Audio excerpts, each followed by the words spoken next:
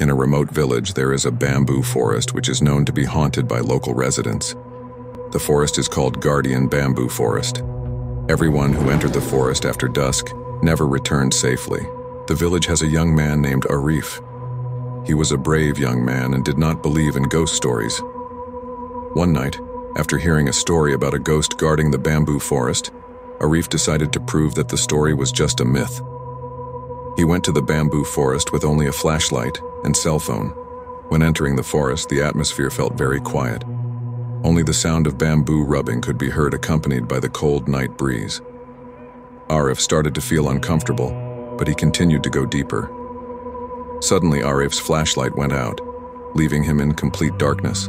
Arif tried to turn his flashlight back on, but his efforts were in vain. In the midst of the darkness, he began to hear footsteps and faint whispers. His heart was beating fast.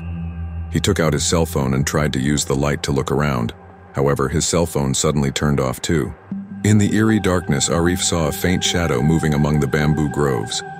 The shadow got closer and closer until finally Arif could see the figure of a woman with long hair covering her face. The woman was wearing white clothes that were dirty and torn. Arif felt as if his legs were frozen in place. The woman got closer and the sound of her crying began to be heard clearly.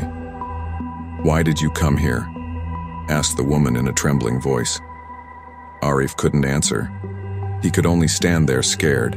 The woman stretched out her cold hand and touched Arif's shoulder. Instantly, Arif felt a bone-chilling cold. The woman then said that she was a villager who used to live there. He was tragically killed by a group of greedy bamboo cutters, and his spirit has never rested. Arif finally found his voice and begged the woman's spirit for forgiveness. He promised to tell the villagers not to disturb the bamboo forest again.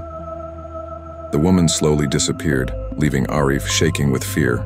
Arif immediately ran out of the forest and told the villagers about his experience. From then on, no one dared to enter the waiting bamboo forest after dusk. The forest remained quiet, with bamboo rustling in the night breeze, guarding the dark secrets hidden within. If you have a horror story experience, send the story via email in the description below.